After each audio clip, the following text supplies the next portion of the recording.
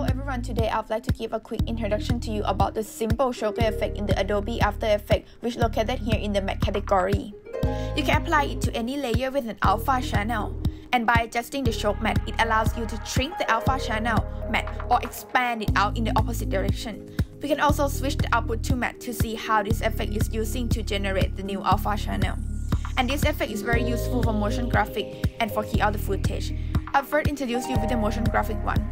So in this comp, I have black and white circle here. First, I will put the fast box blur effect to the new adjustment layer and adjust the blur radius. Then put our simple choker in and adjust the effect until the circle looks refined again.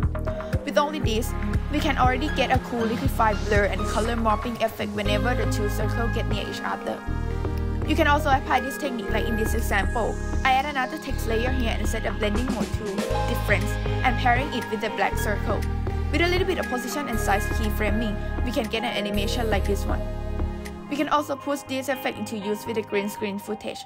Normally, we will only use the color key to clear out the green screen. However, once we try to increase too much color tolerance, it starts to delete some of the inside part.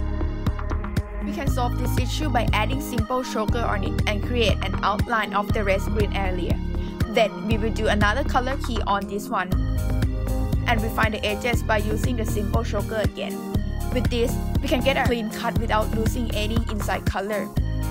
I also create the comparison between using only the key color and my tips, and as you can see, you will get the leftover green area if you want this video still intact.